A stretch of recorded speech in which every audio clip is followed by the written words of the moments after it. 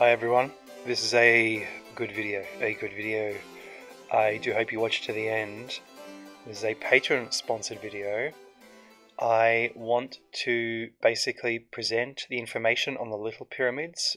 Someone asked me about the Little Pyramids at Giza, but after that I'm going to present why there are 9 pyramids at Giza. I think I've found the reason why. It's in old mythology.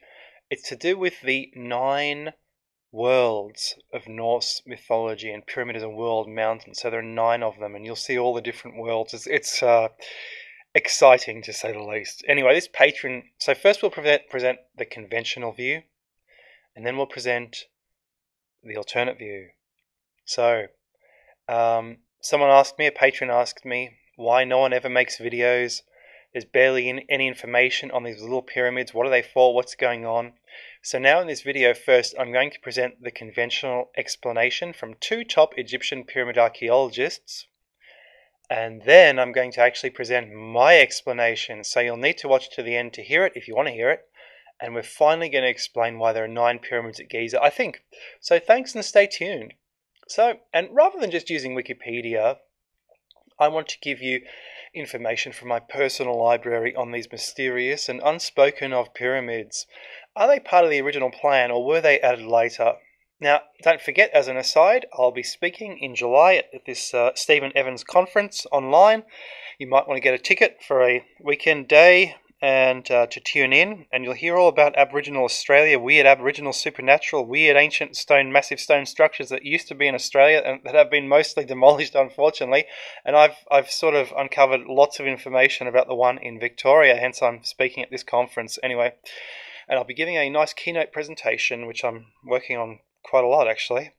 So, at the outset, let me state that these little pyramids are not all the same. Most of them seem to be a simple layered structure, like a repetition of the appearance of the 3rd dynasty Zozer pyramid. This has possibly contributed to some, such as very prominently Robert Temple in his brilliant and highly recommended Egyptian Dawn 2010, in saying that Giza was likely built around 3000 BC at the dawn of civilization and then hijacked by later Egyptians, the Khufu dynasty, for their own burial use. Now, Temple conducted stone dating with an Italian colleague, and he actually found that the Menkaura pyramid dates to 3000 BC, so that's 400 years before the archaeologists state.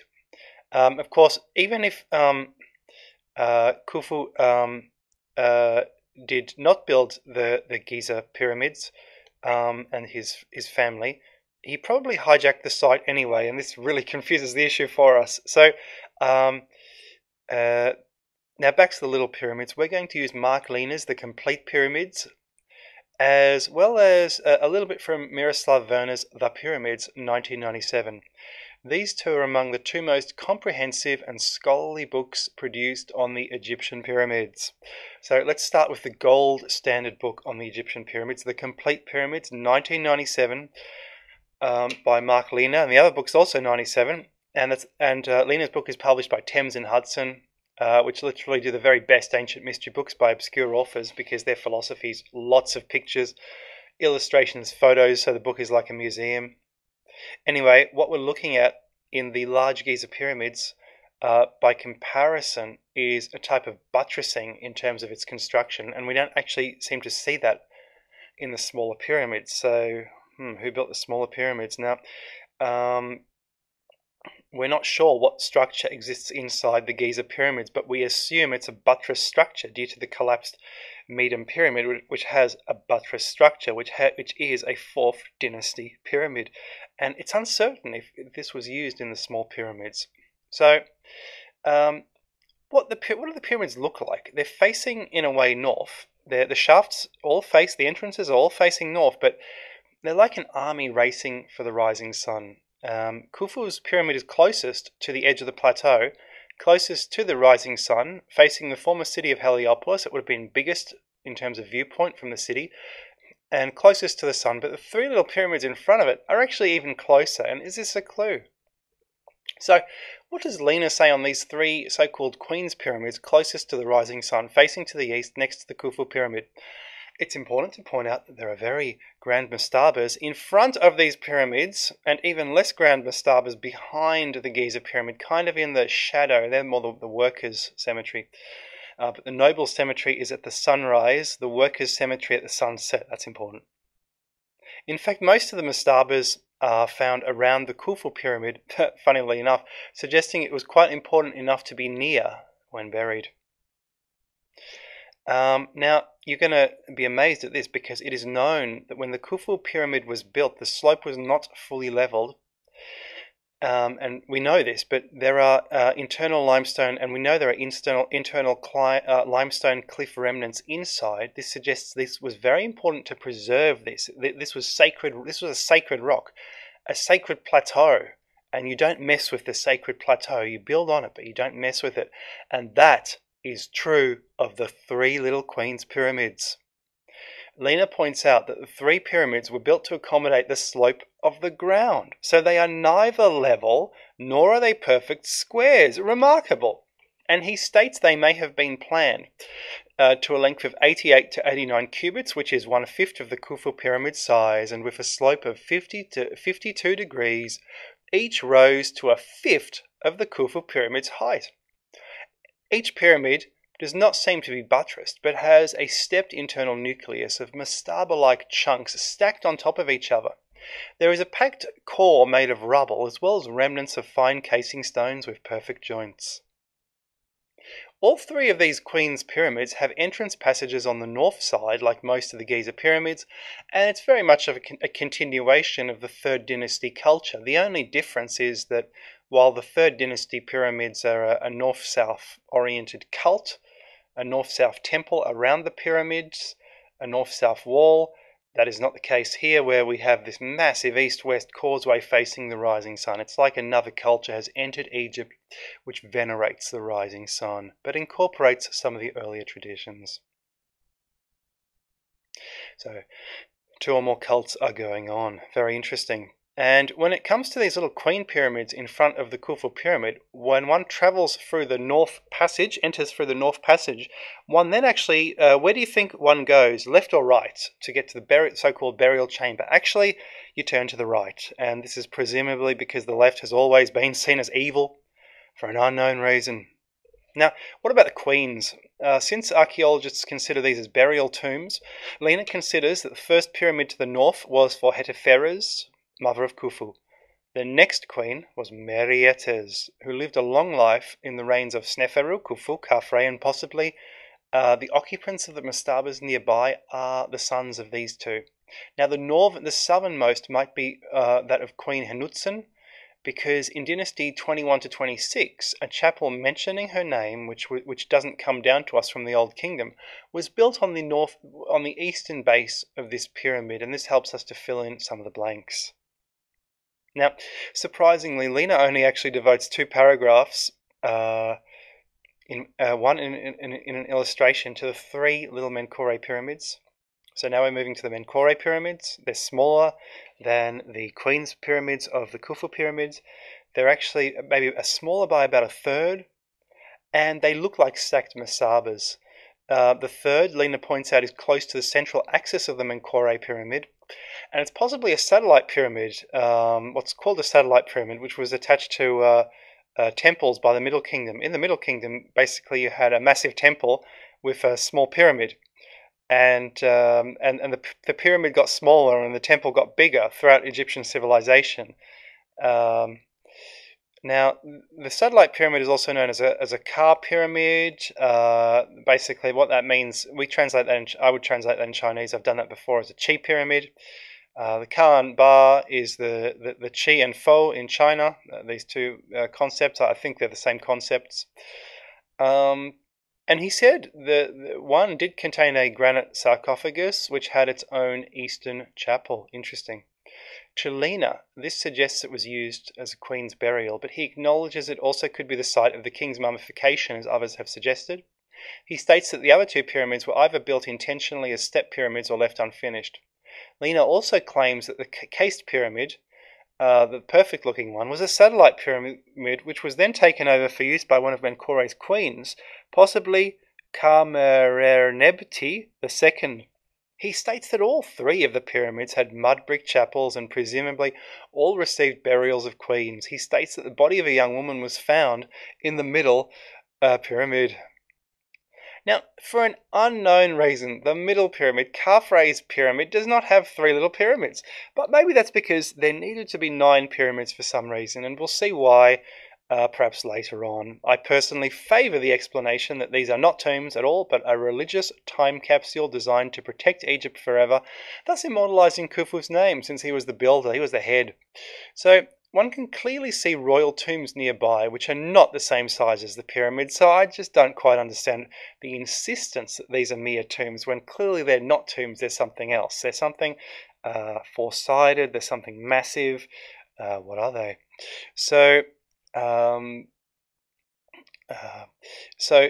I've recently been saying that the Great Pyramid is actually, on all pyramids, are clones of Mount Meru, the world mountain in India. And because the Egyptian word for pyramid is mer, and I think I've offered abundant proof for that by now in different videos on my official Facebook. So it's not just a tomb. I hope that through my work, I can begin to make an impact. But it could take decades or centuries, for the ideas to shift. I've done enormous research into this, and it's clear to me that just about every pyramid of any shape and size has some certain consistent elements, but all are clones of Meru. Even the word is the same in Egypt, Mer. But anyway, let's continue. So Egypt, Giza is filled with so many little things that we just cannot include all of them in this video, but I hope you're enjoying it so far. Now, regarding the Menkaura Little Pyramids, Werner remarkably claims that it is certain that Little Pyramids contained the consorts of Menkaura. Now, how can he be so sure? Well, he can't really, but he says that. Now, all pyramids at Giza had their own courtyards, and this is true of Little Menkaura pyramids, which were surrounded by a fence. The Menkaura complex itself was surrounded by perimeter walls, actually. And note the word perimeter, by the way, is almost the same as pyramid. So accurate measurement of perimeters may have originated in pyramid measure, because what was of that size? It's just enormous. So, and you wanted to get measures accurate when you were building a pyramid. You didn't necessarily get them accurate maybe when you were building a house. Now, Werner states that the bones of a young woman were found in one of the Menkaura pyramids, as does Lena. But Werner adds the information that it was a pink sarcophagus on the west wall of the burial chamber. He talks a bit more about these than Lena does about these Menkaura pyramids. Furthermore, we learn from Werner that the little pyramids are 10 meters across. And now we are going to start to speculate. And if you want to hear the speculation, then keep listening. Because if you want insight into the nearby solar boats and other details, look no further than Germanic mythology. This seems to be incredibly ancient and may have been shared with the pre-Egyptians. And I think the solar boats are actually a Nordic ship called Naglfarer or Nailfarer, or maybe even Knucklefarer or Bonefarer. We don't quite know what it means, but it's famous in Nordic mythology and associated in terms of its appearance with the end of the world. Now, in a related thing, I have detected an English or even Germanic-speaking civilization before Egypt, which founded Egypt, and you can see this in the words the Egyptians use. It is full of Germanic words in the ancient Egyptian tongue. The British Isles housed a pyramid builder civilization of what the later invading Britons called tall giants, presumably they were English or Frisians before the Britons took over, and then the English took over again in an earlier time. And these people built Silbury Hill and Newgrange, which I take to be a parallel pyramid builder civilization occurring at the same time as Egypt. And I'd like you to forget what you think pyramid means, because we stopped building them in 2000 BC in the old world, except in China. So don't listen to anyone who tells you what pyramid means or whether something's a true pyramid or not a true pyramid. They're going by the shape alone. It's crazy. Now, I think we can use Nordic mythology to explain what is happening at Giza, but I must caution that we don't really seem to have the complete original versions of the Nordic texts, as they are all over the place, and they seem to be based on combined traditions. We also the Nordic accounts seem to have also passed through many disinterested hands before being recorded, so it's a bit of a disjointed mess. Now, Even pyramid itself, I have to say, has a Germanic etymology. Before we explain what the 9 pyramids are, pyramid, it's a Germanic word. I've discovered, and you don't have to agree, it's simply Burgmo, which means north-facing mountain, due to the shared root with the word borealis in Burg. So a Burg, I presume, is a north-facing mountain, and World Pyramid faces the north. World Mountain faces the north. It's in the north in Hindu mythology. To this we have the word mid or mot appended, which either means hill or moat, or both. But probably a moat, since we've already mentioned the hill, haven't we, in the Berg? So Berg Mot, this is pyramid, and pyramid seems to be the Greek version. There were Greeks in Spain. The Spanish mountains are called pyramids, Pyrenees. This word seems to be applied to mountains as well as things that look like mountains. It's a mountain type word. And I think the Greeks had their own way of saying what they had heard, is my guess, which is why they came up with the word pyramid, but it's based on a Germanic word, bergmot. Now, this idea accords with some of Robert Temple's work. In his book Egyptian Dawn, he says the Egyptians came from elsewhere, and he vaguely alludes to Europe or European people living elsewhere who lived in Egypt. And so now let's look at this boat. This the boat, the Nordic boat, is Naglfar. It's made of nails or skin or body parts. And what I did, I went to look in mythology for a boat, and well, I found one in Nordic mythology. And this could be what the Egyptian so-called solar boats are. And the Egyptian version is sewn wood. So it's actually wood that's been stitched together with string, basically, and rope. Is it Naglfar? Now, the Sphinx, what do you want to know what the Sphinx is? The Sphinx is probably Fenrir, a giant dog known as Vanangander, or monster of the river Van. This river monster idea explains possibly just what the Sphinx is, a monster of Ragnarok. Thus, this was an Egyptian version of the river monster. So we have Naglfar, we have Fenrir, and they work together with the giant serpent in Germanic mythology at the end of the world. So straight away, Giza is a monument possibly devoted to the end of the world. At Ragnarok, what happens is Odin will be devoured by the wolf Fenrir. The reason Odin is probably being devoured is his name means Buddha or body. It's so similar. So he's the sacrifice. So he's going to be eaten by Fenrir, the Sphinx. Then Thor fights with the world serpent, and they slay each other.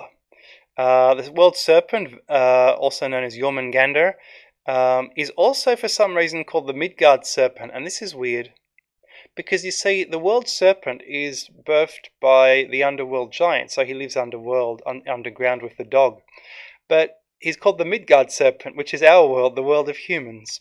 So this is odd. So he's actually living with us. He's here. And he wraps around all the oceans of the world. And so he doesn't live in hell, but he lives in our world, almost like the rings of Saturn surrounding it. It's bizarre and curious, but I think it's important. Now we're going to explain why there are 9 pyramids. In Nordic mythology, and this is what you've been waiting for, thanks for being patient, in Nordic mythology there is something called the 9 worlds. And I shouldn't even say mythology because we've entered Norse cosmology. And these 9 worlds are called Neiheimar.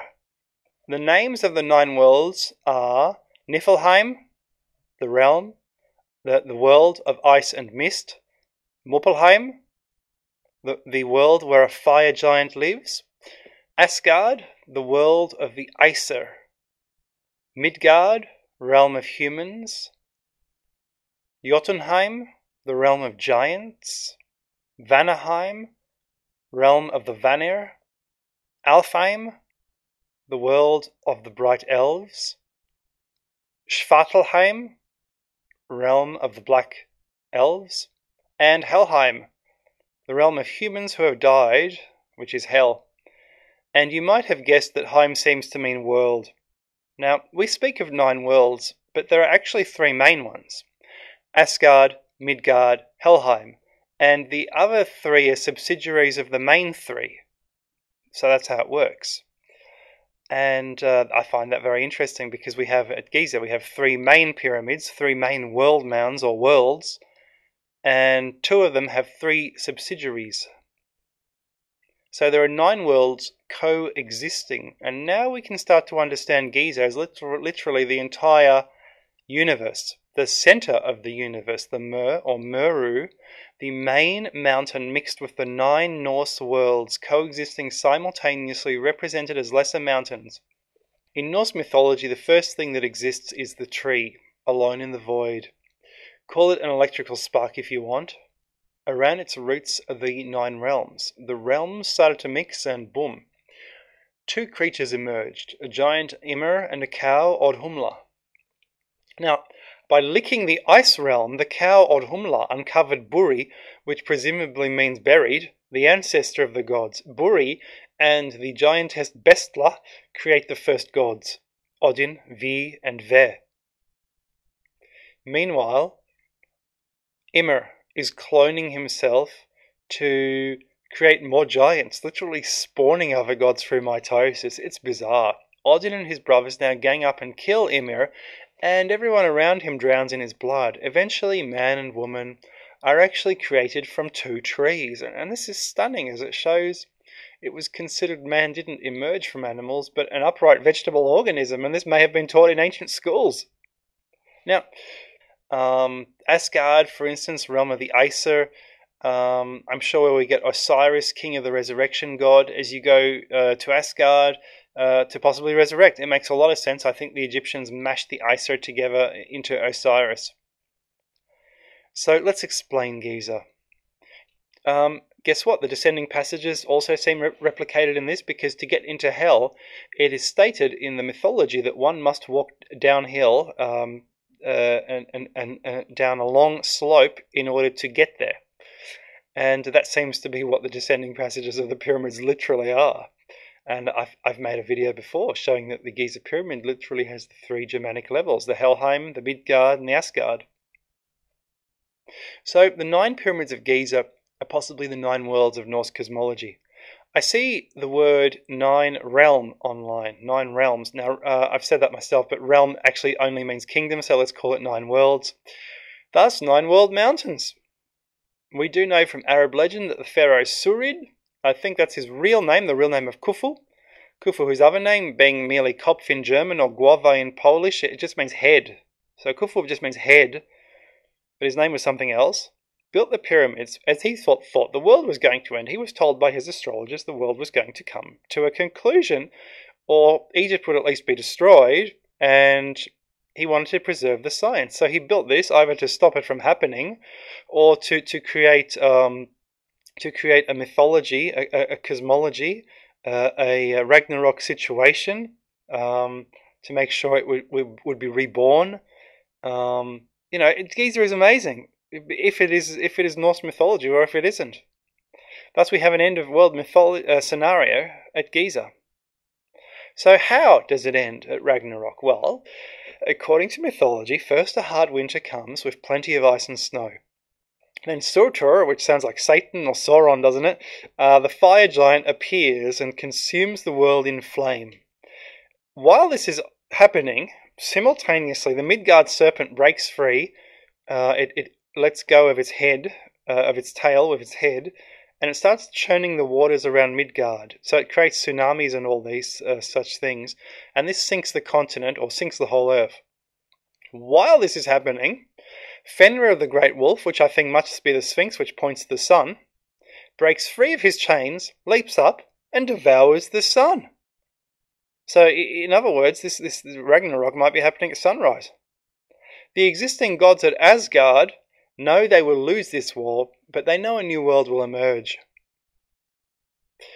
I think for some reason this mythology was also shared by the early Egyptians, and they incorporated it at Giza. Thanks, and put your comments below. And to summarise, Giza was the cosmology of the universe and all its science in stone. Just amazing. And I think they vary the size to represent planets and stars also. As you will know from my earlier videos from several years ago, they incorporated literally all the science they could at Giza. Cheers!